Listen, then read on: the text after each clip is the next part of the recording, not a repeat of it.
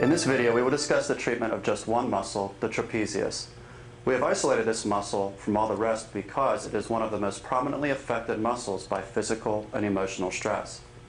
The trapezius can cause many symptoms from tension-type headaches, to burning between the shoulder blades, to pain at the base of the neck and on the top of the shoulder. The trapezius muscle is quite large.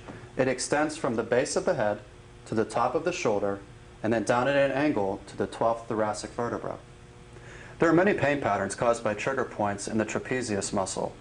To keep things simple, we will focus on the most common trigger points that can form in each division of the muscle: the upper, the middle, and the lower trapezius. The upper trapezius refers a very common pain pattern which causes the person to feel like they are having a headache. The pain goes up the back side of the neck, crosses over a little above the ear, and concentrates in the temple. Pain from this muscle can also concentrate here in the angle of the jaw. When we compress the trigger points in the upper trapezius muscle, we can see that pain pattern emerge.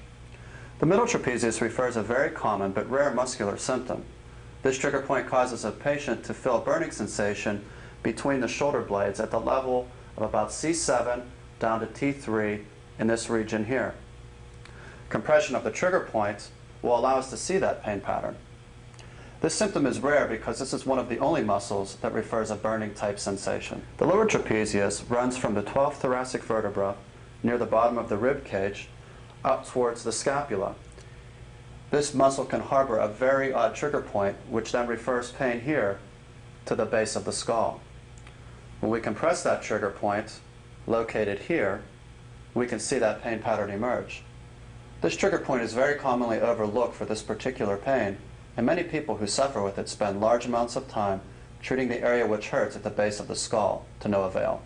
To treat the upper trapezius muscle, we will be using the Backnobber 2 smaller hook to reach around from the front and compress it. We can start here near the angle of the shoulder. Keep in mind that the trapezius runs all the way up to the base of the skull, comes down like this, and ends up in the shoulder. So we can treat the majority of that muscle by applying direct downward force and compressing the muscle into the shoulder. Be careful once we get here to the area of the joint. We don't want to put too much pressure into the joint space itself so that we don't cause any damage. Also, we never want to compress directly into the side or the front of the neck, as there are prominent blood vessels and nerves in that area which may be damaged. To treat the middle trapezius muscle, notice that as Erica is compressing the muscle between the shoulder blades here, she's keeping her arms close to her body in a position that is comfortable for her. The lower trapezius muscle may be treated by using the larger curve of the Backnobber 2 tool to reach around from the front and reach about halfway to 3/4 of the way down the shoulder blade. Remember, this muscle comes all the way from where the base of the ribs are located up at an angle towards the scapula. So this is where we need to catch the fibers of the lower trapezius muscle. If we have Erica turn slightly, we can see that her arms are still close to her body and she is using the tool in a way that is comfortable for her.